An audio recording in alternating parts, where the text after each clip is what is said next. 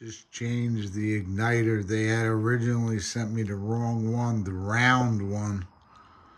It's the wrong one. I needed the flat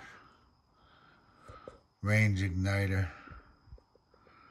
So there was a delay there, and then I finally got the right one. And now, here we go with the Magic Chef. Cross my fingers here. It was glowing, but it wasn't lighting. It kind of crapped out slowly. It would take a while, and then it wouldn't light at all. And I thought because it was lighting up, I tried putting a stick lighter to it, but nothing would make it ignite.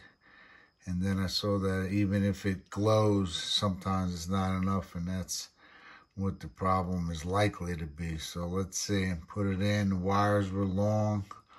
I kept it attached. I don't know if I could even return about $22 for the part. Here we go. 10, 9, 8, 7, 6, 5, 4, 3, 2, 1. Ignition. It's like SpaceX here. Put it on broil. Come on, baby, you could do it. Oh, starting the light. That's a good sign. There it goes.